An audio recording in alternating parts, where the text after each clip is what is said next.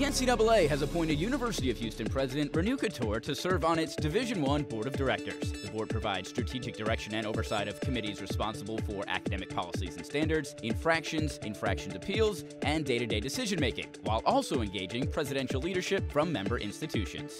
UH men's basketball coach Kelvin Sampson is the American Athletic Conference Basketball Coach of the Year and one of 4 finalists for the Naismith National Coach of the Year award. Sampson led the Cougars to a 31-3 record, the program's first outright regular season conference championship since 1984, and a number 3 seed in the NCAA tournament. And 11 graduate programs at the University of Houston has been ranked as top 50 programs in their disciplines in the 2020 U.S. News & World Report Graduate Program Rankings. The UH Law Center has 3 top 10 programs and 7 in the top 50. The Graduate College of Social Work was ranked 22nd, and 3 Cullen College of Engineering programs cracked the top 50.